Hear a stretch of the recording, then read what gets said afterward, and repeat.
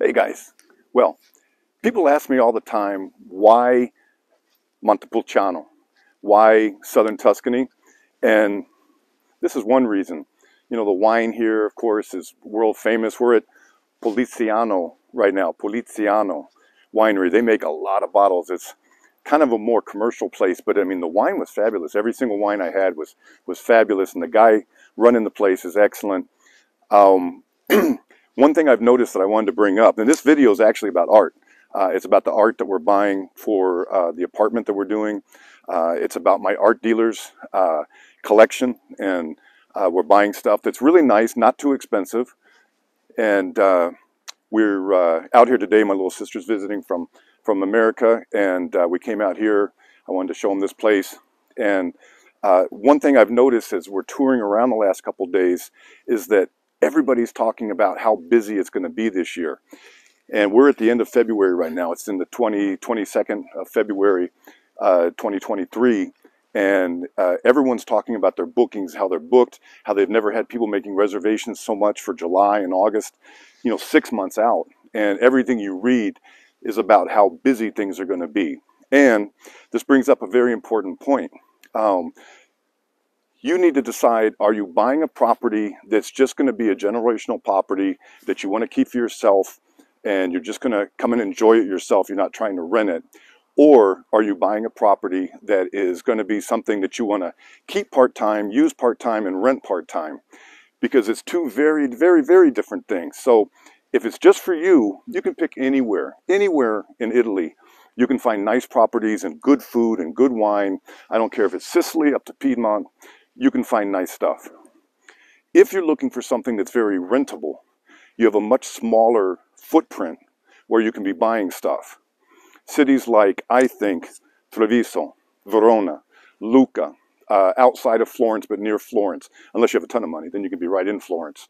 Montepulciano, Montalcino, San Gimignano. These are the kind of cities that have enough tourists coming through that you can easily rent out property. So that's something you really need to figure out, because if you think you're going to buy a $1 property in Sicily and then be able to rent it all the time and have it pay for itself, you're fooling yourself, because they're $1 properties for a reason. They're kind of vacant towns. They're trying to repopulate it, and you're not going to get people coming through a lot that want to rent it. You might rent it some, but you're not going to rent it all the time. So these are things you need to really figure out and be honest with yourself, because this is your money and it's not easy to do. Take it from me. I spent the last almost a year trying to put places together, and we're still not renting them out yet. So think about it, think what your goals are, and then you can decide what area you want to be and what type of property you want and what you can afford, because you can afford a lot more if you can find one that's in a place where you can rent it out part of the time. So things to think about. Now let's go see some art, because I got some great stuff to show you guys. All right, ciao.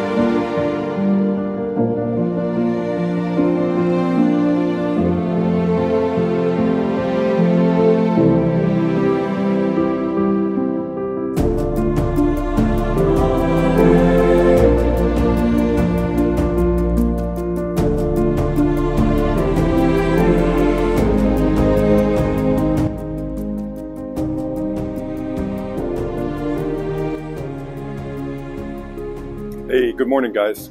Well, it was such a neat morning out, I thought I'd add this to the video. So, look at that. Wow, that's just fabulous. It's going to start raining in a couple days, maybe even tomorrow here. It's been dry for a couple weeks, and we can always use the rain. It's great to have it in the soil. But look at the clouds and the fog and everything's so pretty in the old town up above us.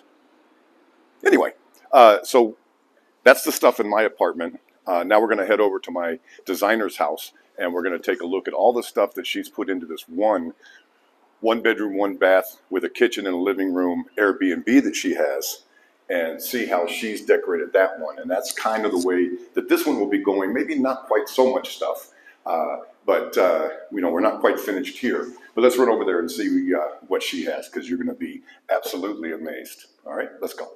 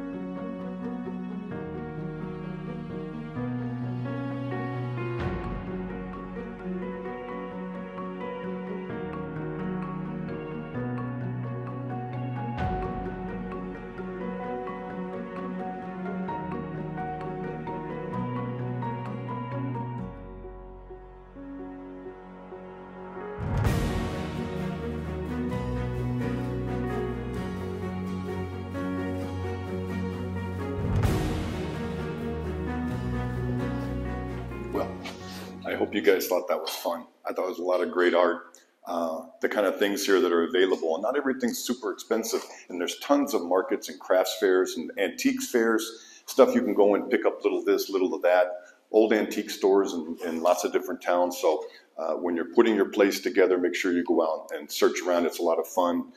Grab some wine, go grab some art, and enjoy yourself. Or maybe you'll get lucky and meet a really good designer that's a professional collector like I met, and she can get you really great deals. All right, so that's it for today. We'll talk to you guys soon. Heading up to Luca to do some new videos, and those should be on shortly. So thanks a lot for watching, and don't forget, if you have questions, write me at bradsworld8@gmail.com, and I'm always happy to respond, and take care. Bye.